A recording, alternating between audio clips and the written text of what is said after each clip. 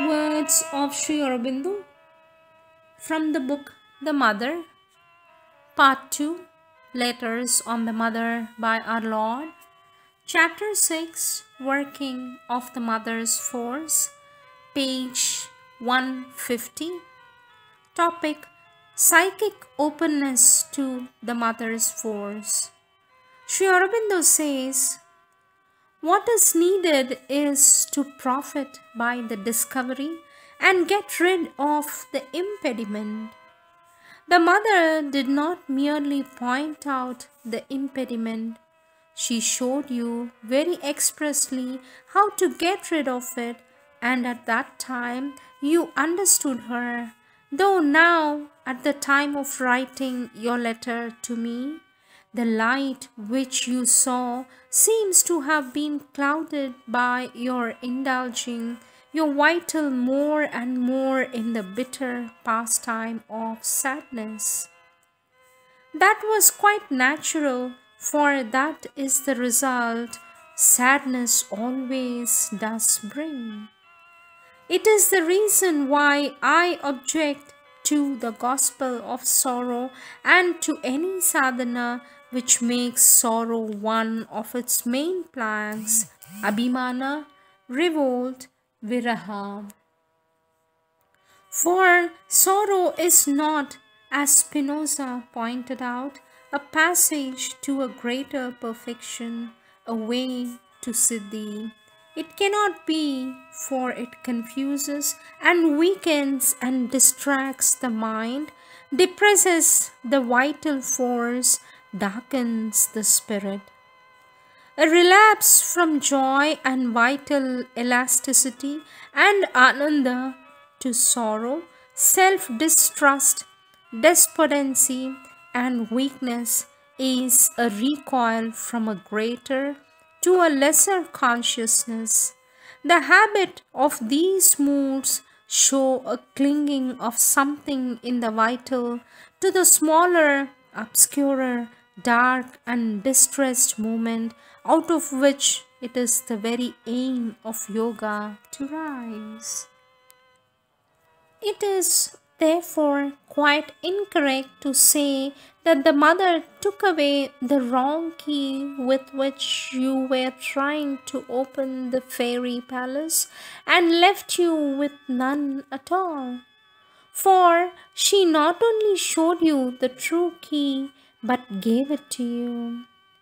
It was not a mere vague exhortation to cheerfulness she gave you, but she described exactly the condition felt in the right kind of meditation, a state of inner rest, not of straining, of quiet opening, not of eager or desperate pulling, a harmonious giving of oneself to the divine force for its working, and in that quietude a sense of the force working and a restful confidence allowing it to act without any unquiet interference. And she asked you if you had not experienced that condition, and you said you had and knew it very well.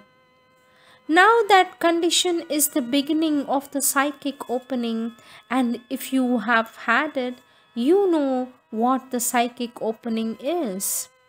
There is, of course, much more that afterwards comes to complete it, but this is the fundamental condition into which all the rest can most easily come.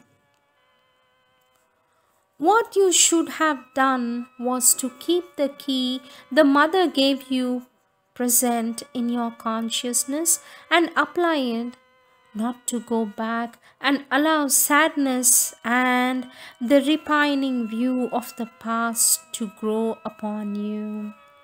In this condition, which we term the right or the psychic attitude, there may and will be call, prayer, aspiration. Intensity, concentration will come of themselves, not by a hard effort or a tense strain on the nature. Rejection of wrong moments, frank confession of defects are not only not incompatible but helpful to it. But this attitude makes the rejection, the confession easy, spontaneous, entirely complete, and sincere and effective. That is the experience of all who have consented to take this attitude. I may say in passing that consciousness and receptivity are not the same thing. One may be receptive, yet externally unaware of how things are being done and of what is being done.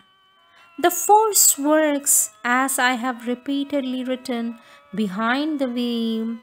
The results remain packed behind and come out afterwards, often slowly, little by little, until there is so much pressure that it breaks through somehow and forces itself upon the external nature.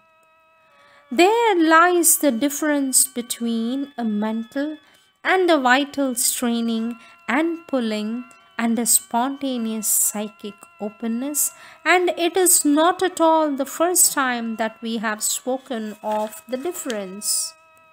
The mother and myself have written and spoken of it times without number, and we have deprecated pulling and straining and advocated the attitude of psychic openness. It is not really a question of the right or the wrong key, but of putting the key in the lock in the right or the wrong way. Either because of some difficulty, you try to force the lock, turning the key this way and that with violence, or confidently and quietly give it the right turn and the door opens.